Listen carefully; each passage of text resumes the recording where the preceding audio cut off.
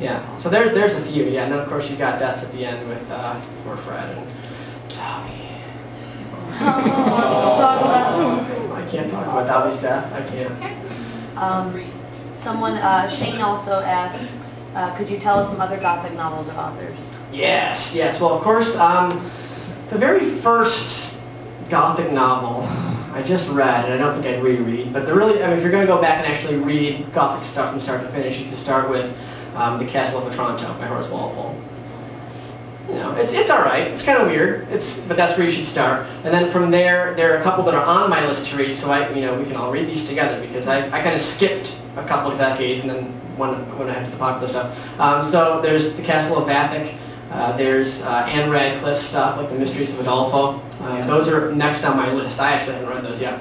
And then you get to the stuff like Dracula and Frankenstein, of course, are two big works of Gothic lit.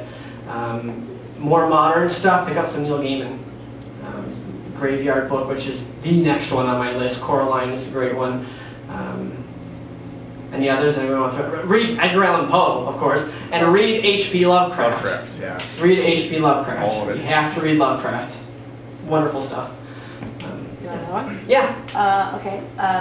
How do you feel when people call Potter a children's book? I feel, you know what? Buy this book, because Amy H. Sturgis is a fantasy fiction and science fiction scholar and a Gothic lit scholar. She's writing a book on the Gothic imaginations of J.R.R. Tolkien, Madeleine L'Engle, and J.K. Rowling, which will be out next year. But she's got an essay in this called When Harry Met Fairy, F-A-E-R-I-E, which is the perilous realm, the fantasy world, that kind of thing. And it's all about breaking down that ridiculous barrier between children's lit and fantasy lit.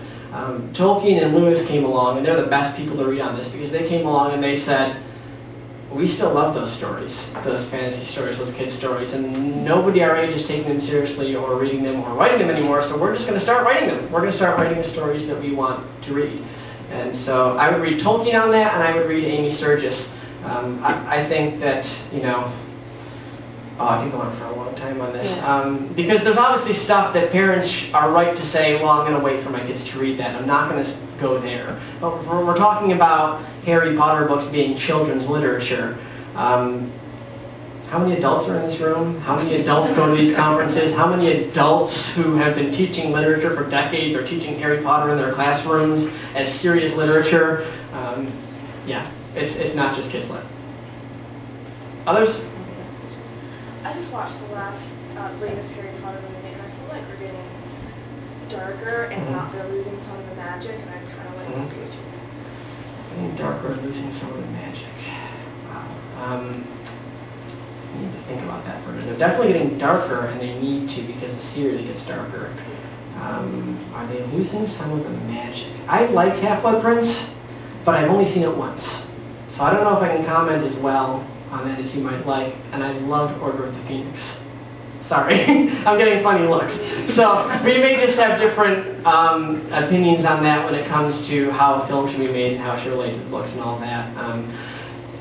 The difference between Columbus's movies and the later ones are that Columbus definitely created a very deliberate Wizard of Oz-like magical sort of atmosphere that when you take away the brightness of everything in those first two movies, you can get the feeling like some of the, if you're used to something that is more bright and magical and that kind of thing, you can get that feeling. I think I know at least the feel of it, what you're talking about, because there's a more kind of overall magical sort of feel to the Columbus movies, the first two, than later. But I tend to prefer the later ones. So, any others? You have time for one more? I have time for one more. Let's do one more. Okay. Ryan wants to know, where do you see Harry Potter in the future, as in like the I guess you could say in the tomes of great literature, like where do you see it standing?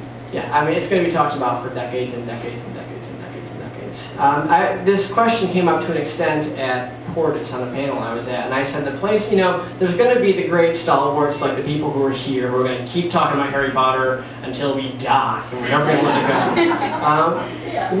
Once the second movie, the second Deathly Hallows movie is done, the kind of pop culture hype will start to fizzle a little bit. will all keep going, but some of that will fizzle.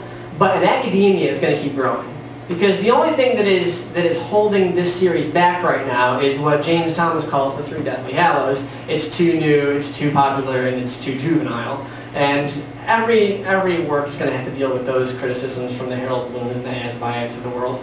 So that's another great one. You should read James Thomas's essay in here where he addresses those, and Amy Sturgis addresses those issues. The first half of this book at least is all about Harry Potter ending up as great literature. So here's a great defense of the series. I think it's going to be considered, and it's always going to be mocked because so is The Lord of the Rings, right? It's still mocked and treated badly by academia. There isn't a better book in the last 100 years than The Lord of the Rings, in my opinion. But it's not going to get treated like that because it's fantasy fiction. And we've grown past all that silly superstition, and we need realism now. Yeah, I think it's going to do just fine. All right, thank you all very much, and I'm going to be sitting over there if you want to buy books, and I'll talk to you.